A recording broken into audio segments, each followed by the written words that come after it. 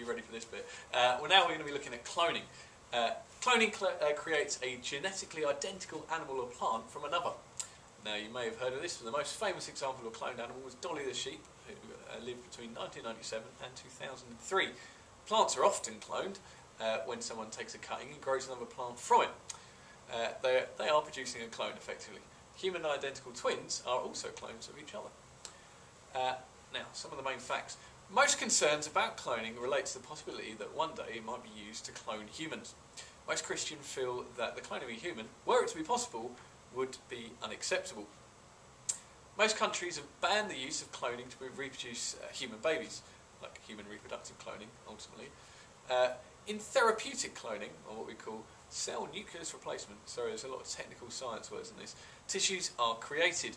Single cells are taken from a person and reprogrammed to create stem cells, which have the potential to develop into any type of cell in the body, in order to provide replacement organs or limbs.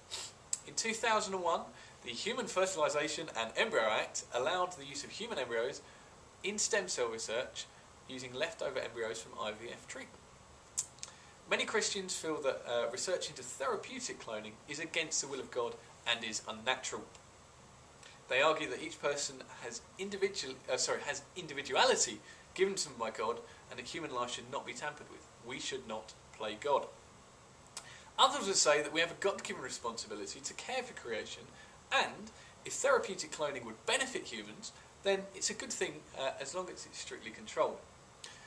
Now, the Roman Catholic Church teaches that cloning separates the procreation of children from the sexual act, and often involves the creation and subsequent destruction of a large number of fertilised eggs.